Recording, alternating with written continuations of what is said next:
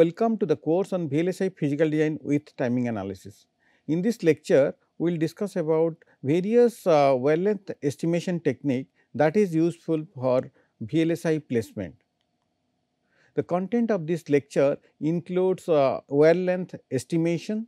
Then we will discuss about maximum chord size, how we can find the maximum chord size. The wavelength estimation is one of the most important part whenever you are doing any kind of VLSI placement. So, how we can do that wavelength estimation? Let us say for example, we have two pins, okay. We have two pins, two pin nets. So, we can find out the Manhattan distance dm between the 2 points, okay. Let us say I have one point P1 which is having the coordinate x1 comma y1, and there is a point P2 which is having x2 comma y2. Then how I can find the Manhattan distance is that we here in case of VLSI routing, we can place the metal either horizontally or vertically. So, let us say the horizontal metal is basically going like this, okay, from here to here. Then the vertical metal is going like this. So, what is the distance from this point to this point is nothing but y2 minus y1 mod, y2 minus y1 mod. And what is the distance from here to this point? So, this distance is nothing but your x2 minus x1 mod. So, the sum of these two lines will give me the estimate of my wavelength. So, here the Manhattan means that either horizontal metal or the vertical metal. So, we do not calculate the Euclidean distance at this point. The Euclidean distance at this point will be denoted by E of P1 comma P2 is basically x2 comma x1 whole square plus y2 minus y1 whole square root over, which is basically the diagonal, But this we cannot place a diagonal metal in this case. Hence, we always look for the Manhattan distance whenever we are doing VLSI placement. Hence, this is the methodology for wavelength estimation in case of any kind of VLSI routing. So, how we can estimate the wavelength in different methods. So, there are different models are there. Okay. So, we will discuss all of these models. So, one because each step of our placement algorithm, there was a requirement is that what is the wavelength after doing this kind of placement. So, the complexity of the wavelength estimation technique will indirectly guide the complexity of the placement algorithm.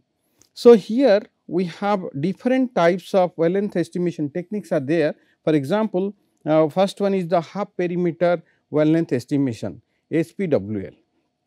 The second one is complete graph or clique model. Then the third one is monotone chain model. Then the fourth one is star model. The fifth one is called rectilinear minimum spanning tree, RMST. Then we have the sixth one is rectilinear Steiner minimum tree, RSMT model. Then the seventh one is basically rectilinear Steiner arborescence, RSA model. Then the eighth one is basically single trunk Steiner tree, STST model. So, we will discuss each one of the model in detail. So, let us say I have a bounding box with P pins. Okay. We have a bounding box, global bounding box of the placement with P pins. Is the smallest rectangle that encloses the pin locations, all the pin locations. Then the wavelength whatever we will estimate is the half perimeter, half of the perimeter of the bounding box, okay, half of the perimeter of the bounding box. So, let us take an example here. So, here how many pins are I have? I have 1, 2, 3, 4 pins are there. But if I connect the outer pins and create a rectangular bounding box, okay, which is denoted by this one,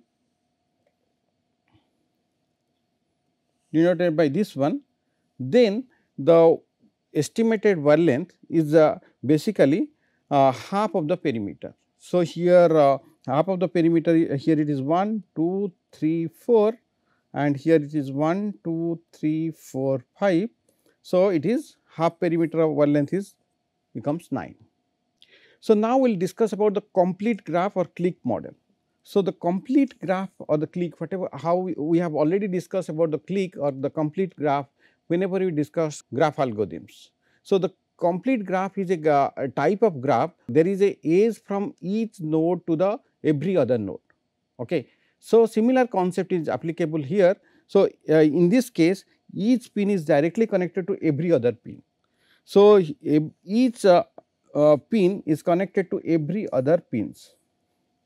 So, basically this is the number of edges, okay. This is the number of edges of a complete graph. This is the number of edges of a complete graph. Now, we can estimate the wire length of a complete graph or the clique model. So, it will be basically summation of all the dm of the each node. Dm will be calculated the way I have explained in the previous slide. Then there is a correction factor is there 2 by p, okay. There is a correction factor of 2 by p is there. So, which will add to actually estimate the length of the wire or the length of the net, okay. So, basically first we will calculate all the dm of each of the edge, then we will multiply that with a 2 by p correction factor to find out the L of the net. So, this is basically the correction factor.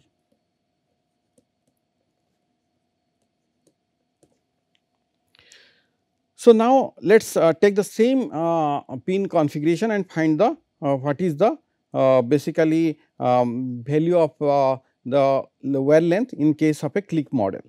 So, if you can see here every pin is connected with every other pins actually.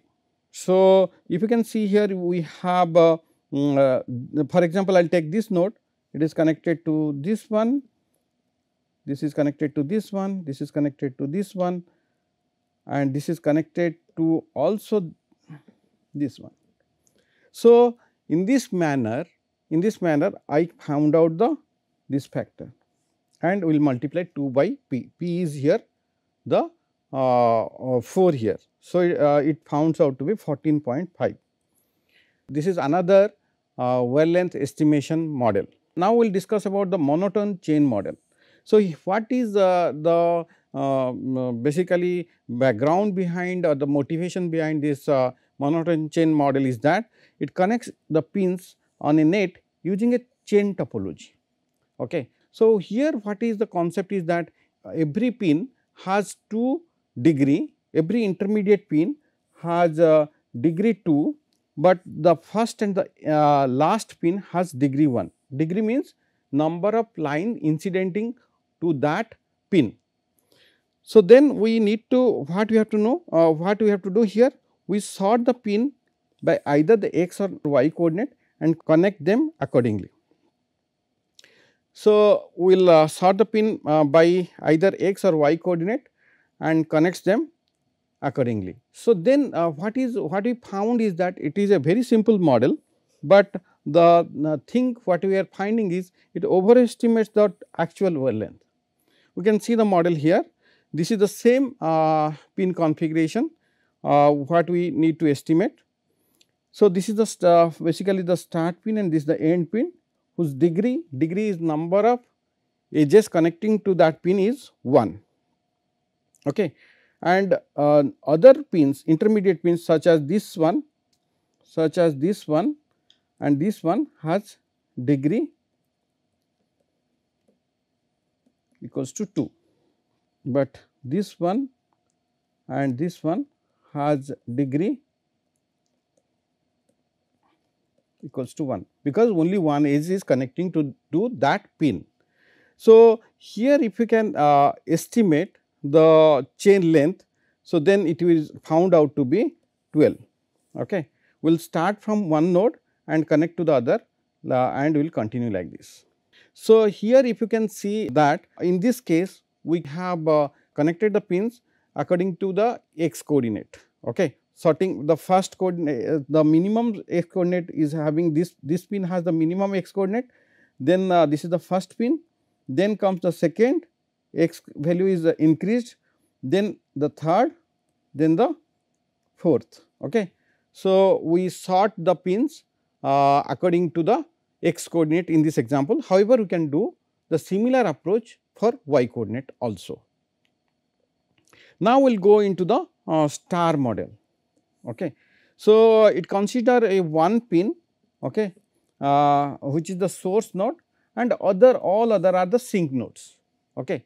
So, it is very useful for timing optimization since it captures the direction of the signal, how it is flowing from the source node to the all the sink nodes. Okay. So, it is very useful for timing optimization, and every star model uses only p minus 1 edges. Okay. It only uses p minus 1 edges, basically number of edges is less here. So, it is very useful for modeling high pin count nets. Okay. Number of edges in this case is only p minus 1 edges. So, it can be useful for modeling high pin count nets. So, let us say you have a number of pins is 1000, number of edges will be 999. Okay. So, it is very simple, but it always overestimate the wavelength. Let us take how this star model works. So, this is my source pin, this is my source pin, and all other pins are my sink pins. These are my sink pins. So, from the source pin we are connecting to the all the sink pins. For example, if you can see here, there is a edge from the source pin to the this pin, there is a edge from the source pin to this pin, there is a edge from source pin to this pin. So, here I have 4 pins are there, 4 pins are there, and number of edges, the number of edges is 3, which is p minus 1, 4 minus 1 is 3. Okay. So, this is the in this method if we do the wavelength estimation, total wavelength is basically is 15. Now, we will look into the rectilinear minimum spanning tree. We have already discussed the minimum spanning tree in case of graph in the first week of the lecture. Here we are doing the concept of rectilinear, means it is not any line, it should follow the Manhattan geometry. Manhattan geometry means either horizontal or vertical lines. So, it always follow Manhattan geometry, that is why it is called rectilinear. And earlier we discussed how to find the minimum spanning tree. The minimum spanning tree we found using greedy algorithms like Prim's and Kruskal's algorithms, what we discussed in our graph theory discussions in the first week of the lecture. So, now we found the minimum spanning tree of a graph using Prim's and Kruskal's algorithm, and we exploited the Manhattan geometry to find out the rectilinear minimum spanning tree. Then there is one more point here is that if you decompose the p nets to 2 pin nets and connects the p nets with p minus 1 edges. Why you in case of if I have pins, why I should have p minus 1 edges? If I add one more edges, it will lose the property of a tree. So, it will create a cycle. Okay. So, if I have a p pins, I should have maximum p minus 1 edges or connections. Okay. Because if I add one more edge, then it will create a cycle, then it will lose the property of a tree and it is no more a spanning tree. Let us take an example of the rectilinear minimum spanning tree. So, what is happening here is that, so here we are creating a basically spanning tree first, then we are converting that to a rectilinear version, and here if you can see there is a edge between this pin 1 to pin 2 and pin 2 to pin 3, pin 2 to pin 4. So, the RMST length is found out to be 11, which is close to basically half perimeter estimation model. Now, we have a rectilinear Steiner minimum tree. Okay. Basically, here it is connects all the P nets as many as P minus 2 additional branching points actually. So, the Steiner points are basically the branching points. Okay. We have P minus 2 additional Steiner points in case of a P pins. Okay. And finding the optimal set of the Steiner points for any given set is a NP hard problem. Okay. So, we will discuss how this rectilinear Steiner minimum tree model will give me the results. So, here if you can see here this point is my Steiner point, this point is my Steiner point, because here from here we have branching. Okay. So, here we have a branching. So, here the total wavelength using RSMT is 10. We will discuss about how to find the rectilinear Steiner tree in case of global routing in future lectures. So, now there is a concept called rectilinear Steiner arborescence RSA model. Okay. See the RSA model have of a pin net is also a tree, and it has a single source node. Okay. It has a single source node S0 or S0. It connects to P minus 1 sink nodes actually. It connects to P minus 1 sink nodes. Then we will find out the path distance or the length from this S0 to each of the sink nodes. Okay. Let us say for example, Si is one of them. So, I am finding the distance as S0 to Si for each of the sink node. From the source node to each of the sink node, I am finding the distance. Then I am adding all of them. Computing the minimum length RSA is also a NP hard problem. It is also a NP hard problem. For the same configuration, pin configuration, the RSA can be found out. So, this is a source node, source pin, and rest all these are sink pins. Okay. So, now what we are doing here? Now, what we are doing here is that from the source pin is S0 to each of the Si, I am finding the Manhattan distance. So, from here let us say I am finding from here to here. So, this is found to be 1, 2 and 3. Okay. So, this distance is 3. Now, if I have another pin here, so what will happen is that I have 1, 2. So, this is basically 4, 5. So, 3 plus 2, okay, 3 plus 2 is 5. Now, from here, from this point, I have 1, 2, 3, 4, 5. So, this is addition of 5 from this point. From this point till this point is 5. Okay. Let us say this is 1, pin 1, this is pin 2, this is pin 3. So, now what is happening is that here what we are doing is that we are finding the distance 3 plus 2, 3 plus 2 plus 5 equals to 10. Okay. So, the rectilinear Steiner arborescence RSA model will give me total wavelength to be 10. Now, basically we have the last model, wavelength estimation model, which is basically your single trunk Steiner tree STST model. It consists of a one vertical segment, that is trunk, and it connects all the pins to that trunk using a horizontal or a vertical segment or branches. It is very interesting. We will look into an example here, and the both RSA and STs are constructed in order p log p time, where p is the number of pins. Now, let us take the same pin configuration. So, if you can see here, I have a line, this is the line, whatever I talked about the trunk. Okay. So, either it is a one vertical or a horizontal segment, but in this case this is a horizontal segment, horizontal segment.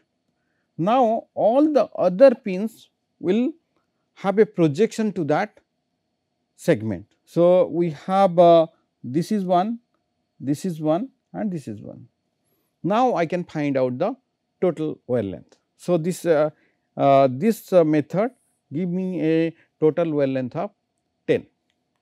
Now, basically we will have several different wavelength estimation technique, which is plays the heart of our placement algorithm, because whenever I am doing any kind of placement, I am going and evaluating the wavelength, how much I am getting if I do this such kind of placement. So, which will give me the best output with the means I do not need a very accurate estimation of wavelength, but I want to do that in less time. So, the time is important. So, what is the most preferred model in basically wavelength estimation is the half perimeter wavelength estimation, HPWL. Why? Because it is fast. So, this is the plus point, it is fast, orders of magnitude faster than RSMT, and equal to the length of the RSMT for 2 and 3 pin nets. Its value comes close to RSMT for 2 and 3 pin nets, but the margin of error for a real circuit is approximately 8%. The RSMT, the rectilinear Steiner minimum tree, is basically more accurate, but it takes more time to find out the wavelength. But in case of HPWL, it is faster, but there is error of 8%. So, there is a trade off between the time it takes to evaluate versus the accuracy. So, if you need more accuracy, you can go for RSMT. If you want to fast evaluate the wavelength, you should go for the HPWL. So, if you can see here the RSMT, which is giving me the wavelength of 10, my HPWL model give me a wavelength of 9. So, here the error is close to 10%. So, we discussed about the total wavelength, and what we are giving here is that basically the priority to the each of the nets actually. So, here what we are doing, priority to certain nets. So, here how we are giving priority, basically we give weight assigned to each of the wire. So, the weight total weighted wavelength is basically L of P is basically W of net into L of net. W of net is the weight of the net, basically how much priority I am giving to that net, and L of net is the estimated wavelength of that net. So, now if I have a placement, okay, if I have a placement P of block A to F and their pins are given here, the nets basically N1 to N3 and their net weights are given here. So, what we need to do here is that I need to find out the L of P, I need to find out the L of P. So, what I need to do, estimate the total weighted wavelength of P using a RMST model. So, what is basically given here, L of N1. So, L of N1 is basically I have dm of A1 to B1 plus dm of B1 to D2.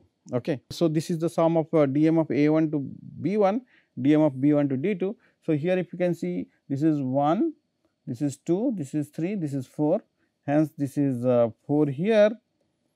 So, this is 1, this is 2 and this is 3 here. So, these 3 corresponds to these 3. So, L of N1 is found to be 7, L of N1 is found to be 7. So, basically similarly I can find for L of N2, L of N3, then L of P. So, whenever I am finding L of P, I have W of N1 which is given in the previous slide, W of N1 is 2, W of N2 is 4 and W of N3 is 1. So, if I substitute here, then my L of P is found to be 33. Now, we will discuss about the maximum cut size. So, here what is happening here is that basically if you can see, we have a uncut net. Okay. So, what is uncut net? If I have a pin in L, so I have a, this is my total area, this is the basically the vertical cut line. So, this one is your this basically this line is my vertical cut line. Okay, this is a vertical cut line, and I have a pin here in the left hand side, I have a pin here in the right hand side. So, this L is left and R is right. So, if there is a net connecting the pin from L to R, then it is a cut net, because it is cut by the vertical cut line here. So, cut net has at least one pin. If I define a net as a cut net, so it has at least one pin in each L and R side, at least. It can have more pins also. And if it is a uncut net, let us say I have another pin here, okay, and let us say this is connected with this one. So, this is basically a uncut net, This is very simple. Now, I will define two parameters here. Basically, one is called V of P, okay, one is called H of P. So, the V of P is called the global vertical cut line, V of P is vertical cut line, and H of P is the horizontal cut line for the placement P. Now, we have two things, one is the set of the nets cut by the cut line, basically this cut. Okay. So, this is the cut net. Okay. So, the set is represented by this psi P of cut, upper case of the psi. Okay. So, this is the upper case of the psi, and this is the upper case, do not confuse. Upper case will give me the set of the nets, okay, and the lower case of the psi will give me the number of cut nets, number of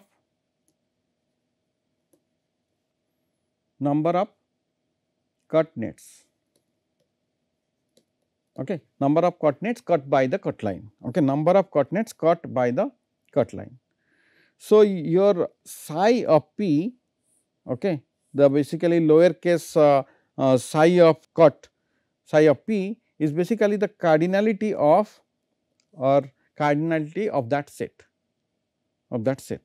So, now we can define x of P and y of P are the lower bounds on the routing capacity needed by the horizontal and vertical directions. Okay. So, in the horizontal direction we have x of P, how many routing capacity is there, y of P in the vertical direction. So, which is found out from the number of vertical cuts and the horizontal cuts. The vertical cuts will give me x of P and the horizontal cut will give me the y of P.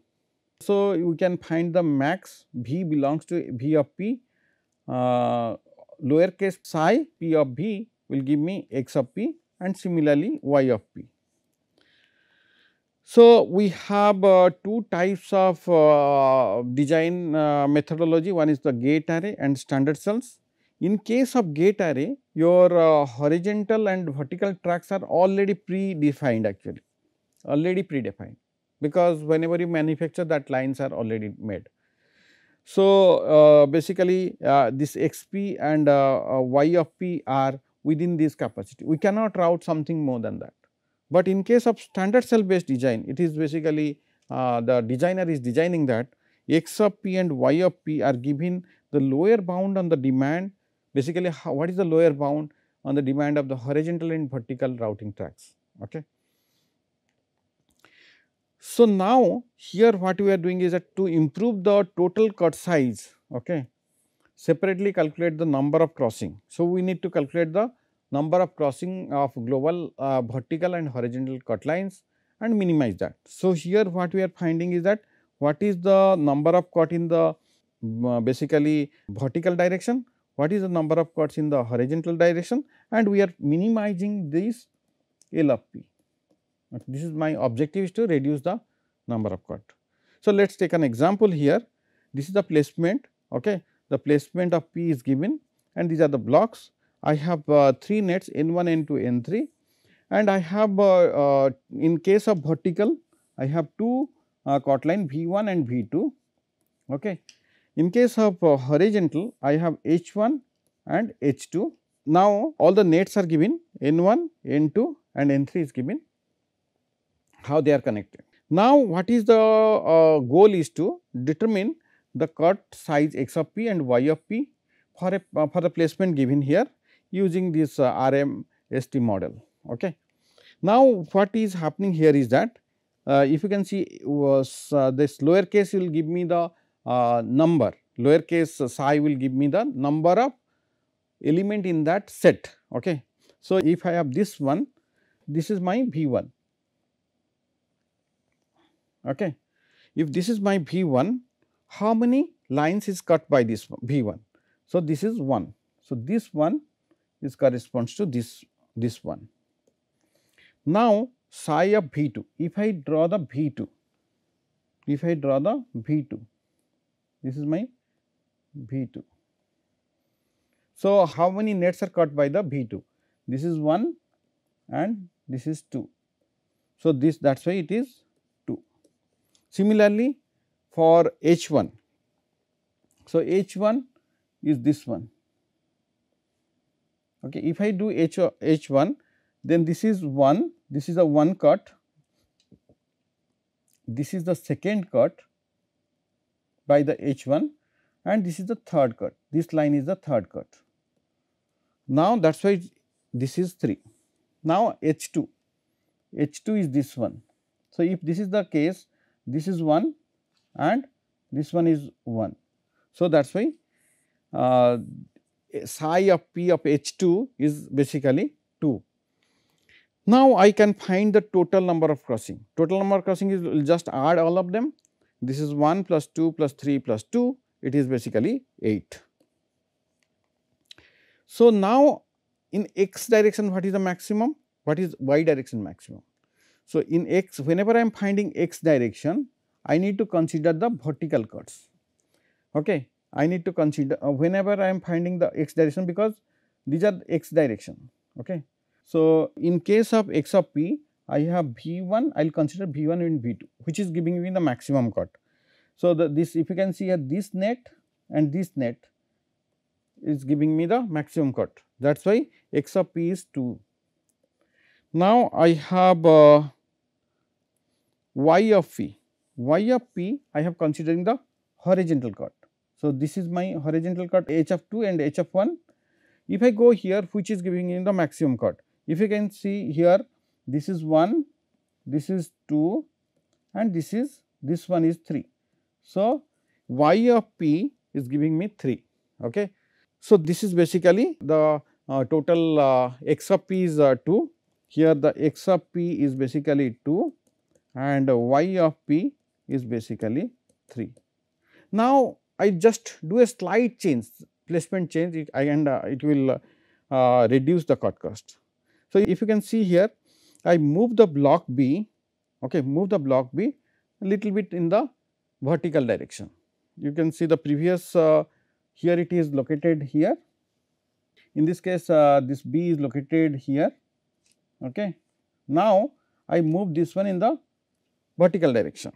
Now, what we are doing is that now we move that B block in the vertical direction. What is happening here is that if I move this one in the vertical direction, then the number of cut is reduced by 2,